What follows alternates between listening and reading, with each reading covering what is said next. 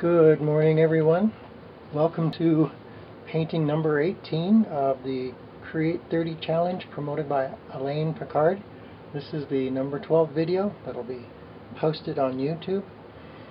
I'm painting an oil painting on a 9x12 panel. I've painted on this panel before, and instead of throwing it away, I thought I'd repaint it. It's oil on oil, so it should be okay. The age of permanence, I think, is kind of long gone. So if this ever becomes a masterpiece, it'll probably be, hopefully, replicated on t-shirts and carry-all bags, plates and coffee cups and napkins. Don't think that'll happen, but you never know. So this is a recycled painting.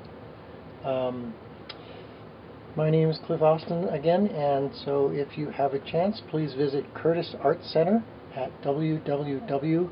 Greenwood Village for upcoming workshops and classes. Also, please take a look at Mary Williams Fine Arts in Boulder.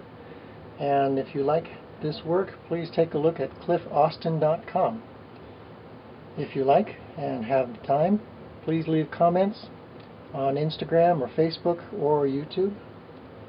And yesterday I did a nice rose painting, and that was a little bit out of my comfort zone, but it was a lot of fun to do. So I thought today I'd go back to something that is more comfortable,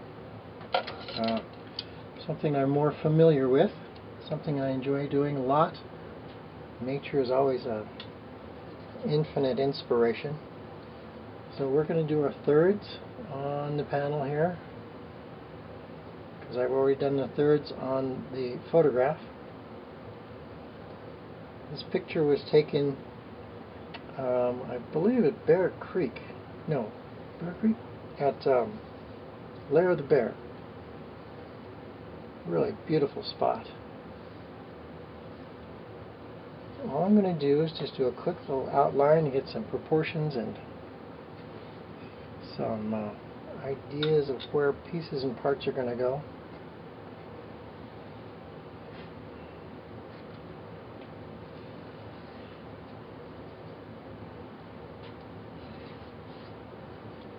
Try to keep some of these proportions in check so that they don't get out of hand.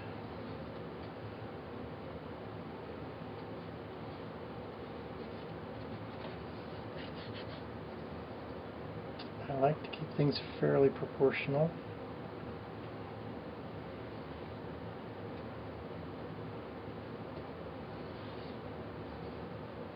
And all I need is a rough idea of where things are going to go.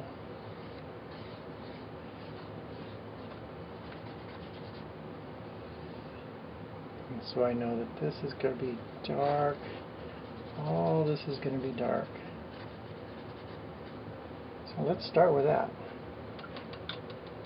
Just a rough outline. So I'm going to mix up my darks. Some ultramarine blue, burnt umber,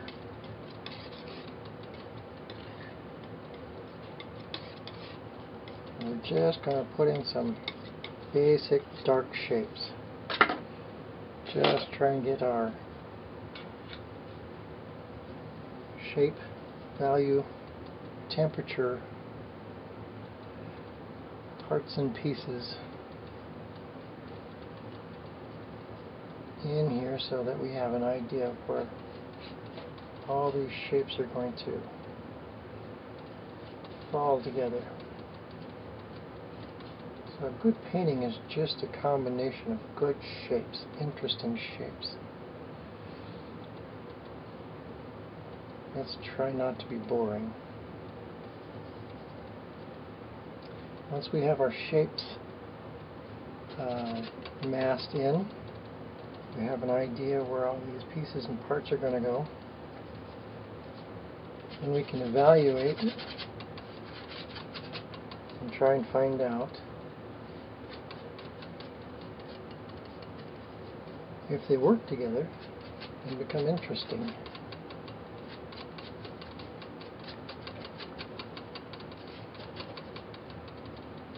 Hopefully they'll become interesting. Sometimes not. If it's not interesting, then you have to change the shapes. Most paintings have difficulties when they're not proportioned well, drawn well, or if their colors and temperatures are not speaking to each other. Paintings like to be relational. Does that make sense? So the relationship of this dark and that dark has to make sense.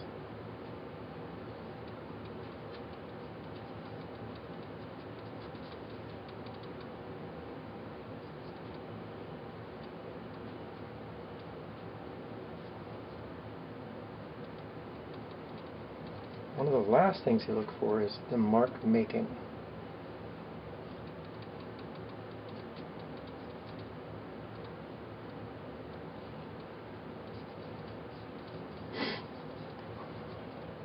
One of the controversies and discussions we had in art school years ago was, is a painting interesting because of the story it told?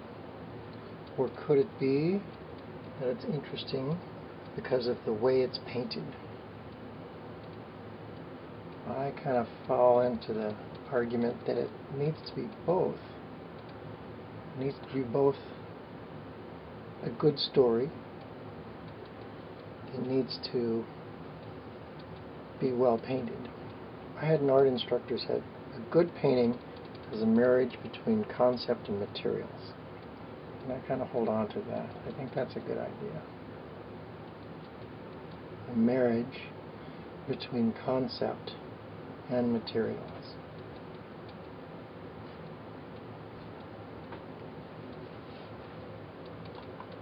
So those are our dark shapes.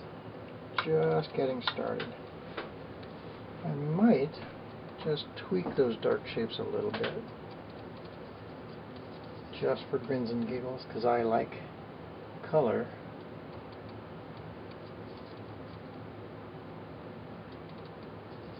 I'm just going to put some exaggerated color in spots here.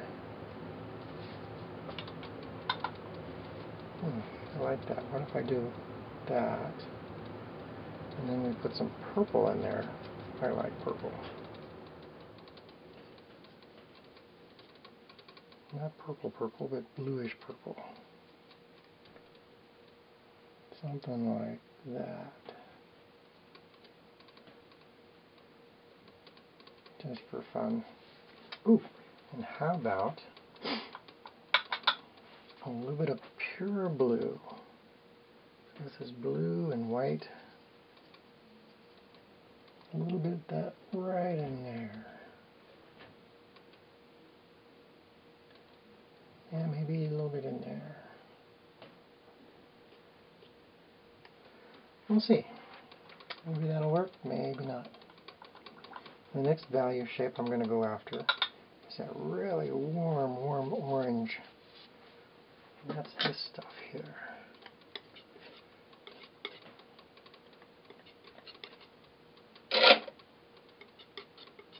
And it looks like it's this color. Cadmium orange and cadmium yellow. Might be a little too intense. I'm going to bring that down with a little yellow ochre. Make it look a little bit more natural, but a little bit brighter, higher in value. So I'm going to start with this color. And we're going to see if maybe, if it's too much, then I can always bring it back, right?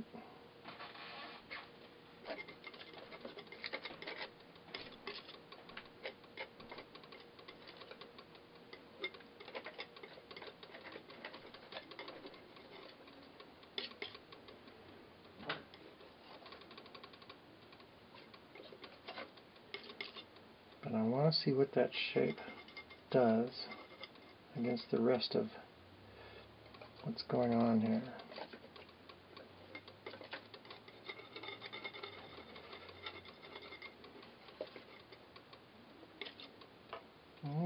just a little bit lighter in spots.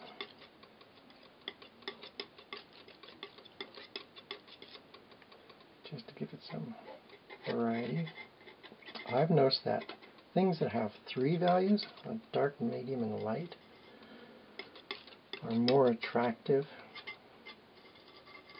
So even if I have a circle, a sphere, it may say sphere by its nature of shape and edges, but if it has 3 values on it, it really becomes more believable. So 3 values. Top tip, put 3 values in everything. Telephone lines, telephone poles, birds, bees, whatever. Now this would have to be a lot lighter because it's on the ground. That looks interesting. Maybe we'll put a little bit of darkness in here, just some shadow feeling, sense. Like right in there, maybe. Yeah, let's not overwork that. We'll leave that there for now. Then we have this purplish, gray purplish thing over here on the back side. And because it's in the back, I want it to be more gray purple than purple. I want it to be a color that really sets its place in the picture plane, which is further back. So it's got to be gray. Let's see if that color works. Ooh, that looks like it'd fit right in there. Just for fun.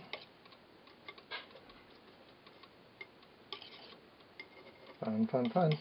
But I was looking at this over here, and it's got that. It looks like it needs to be a little bit lighter.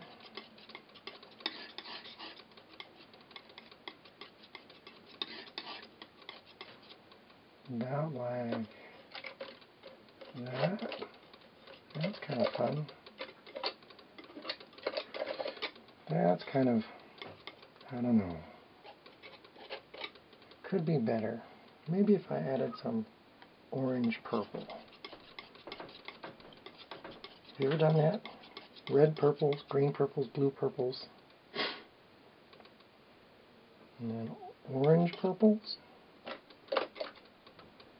Just trying to warm it up a little bit here. That's all. Just get some warmth in there.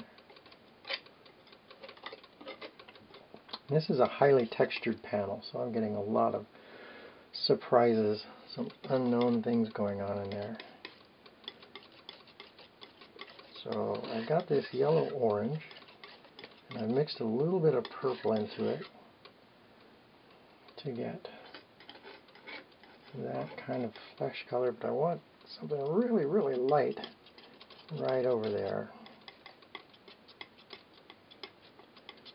Something that's got some sparkly, something like that.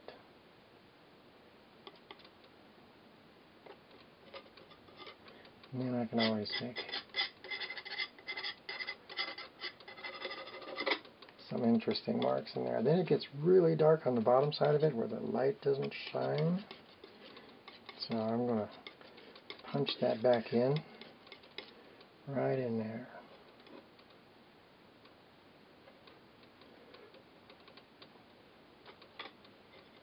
Something like that.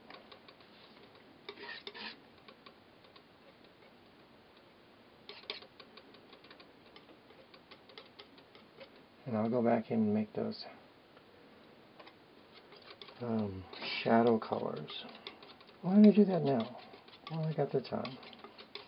So I'm mixing up some ultramarine blue and some white. And let's see if that's the right color. Does that look right? It kind of looks like it works. How about a little bit in there? That's kind of cool. Just like that. Maybe a little bit over here so it's not so lonely. That's fun. A little bit over here. Some in here. Oh, that's pretty cool. So I'll leave that for now. And it looks like I need to jump into this snow. So I grab a big chunk of titanium, and it's a healthy spoonful of liquid to get my white not so thick, but also some quick drying liquid in there that helps it dry a lot faster.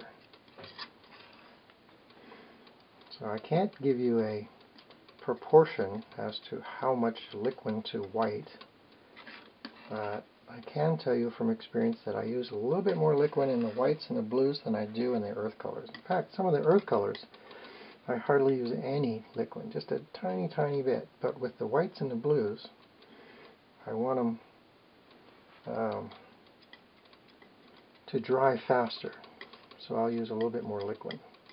And I'm pretty sure that the way I mix this, the white is going to dry to touch within 24 hours. And it'll be dry and ready for varnish probably in about 48 hours, depending.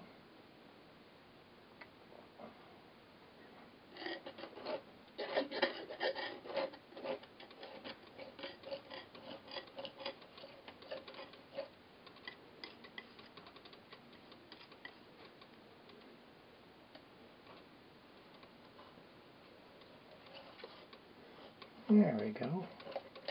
I love that texture. That is so fun.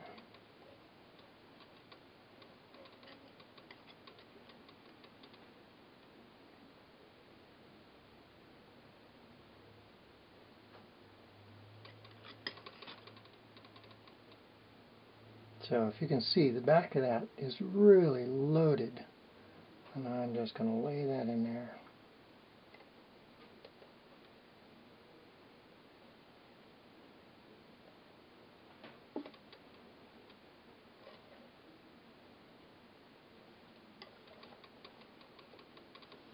Just like that. Just trowel it on there.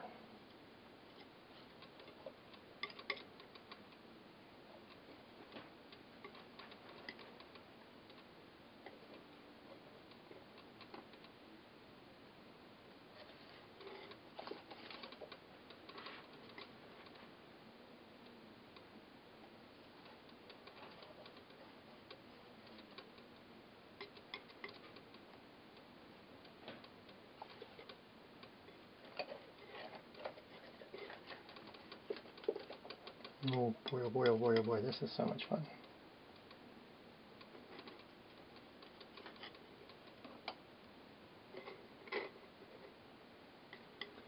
And it's starting to come together. I think it's looking pretty cool.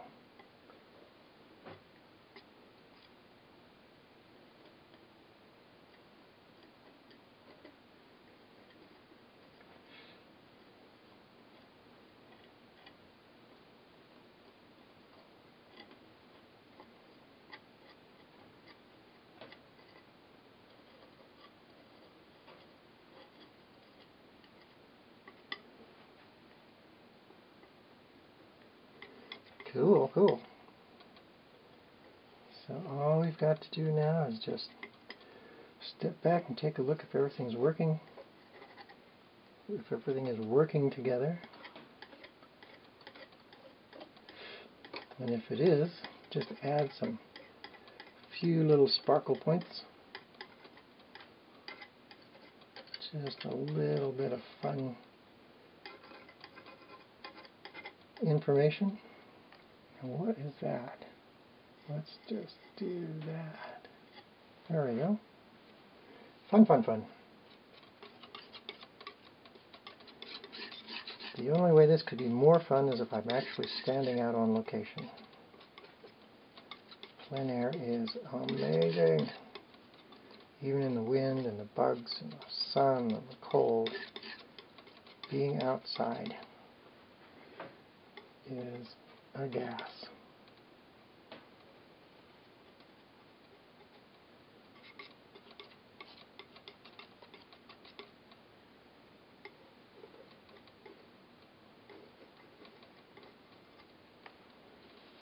Cool, cool, cool. Okay, so we've got